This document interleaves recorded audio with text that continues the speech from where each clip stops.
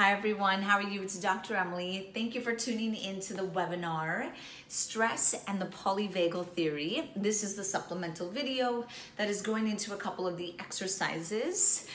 These exercises were focused around resetting the ventral vagus nerve, so getting the client or the patient into a self-regulation state, in a restoration state, or what really Stephen Porges refers to as a social engagement state of the autonomic nervous system.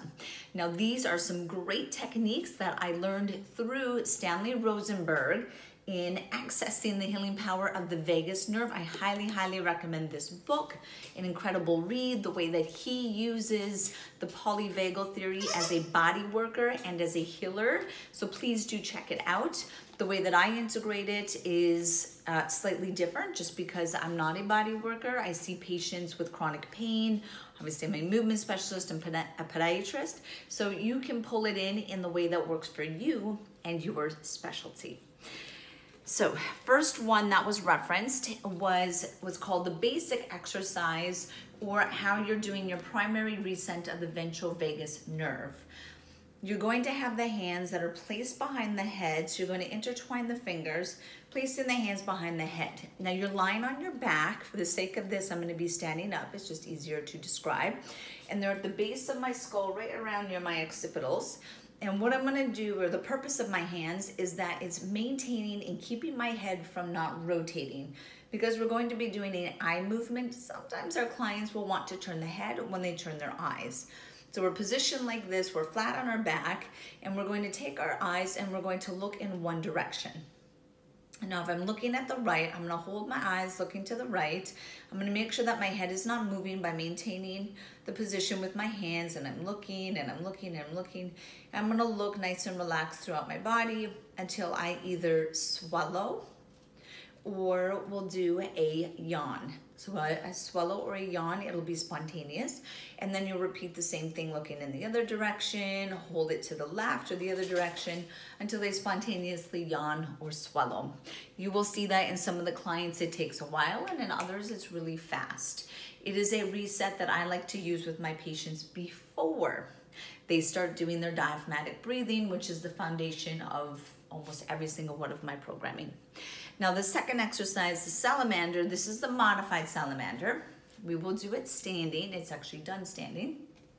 Now, step one of this is that you want to maintain the head in proper alignment. So you want to make sure that if they have a forward projection of the head, which you can often see in a sympathetic dominant person or personality, they're kind of geared up for fight or flight, their head is going to be pitched forward more. You want to make sure that they're stacking the head in line with the spine.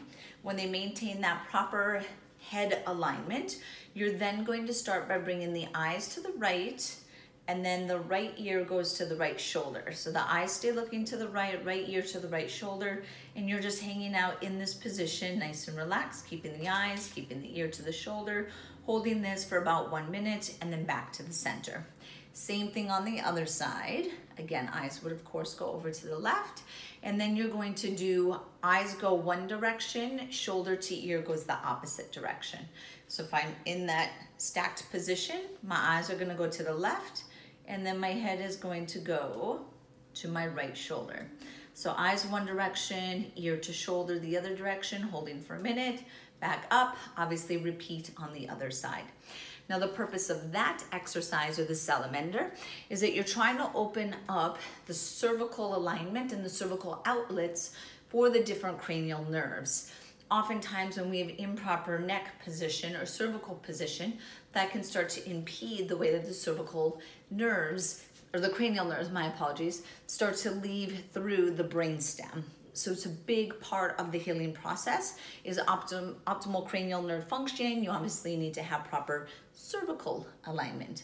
Now, the full Salamander, you would actually do on your hands and knees. I'm gonna lower the camera so that I can show this to you. And it's going to involve a little bit more with the T-spine.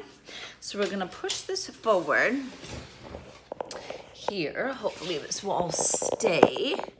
So we're going to be in this position, and what I'm doing is I'm going to do the same thing with my head and my neck. So I'm gonna make sure that I'm stacked. My eyes are going to look to the left. My left ear goes to my left shoulder, and then I'm actually gonna start going into my spine. So I hope that you can see, I'm gonna rotate that in a moment.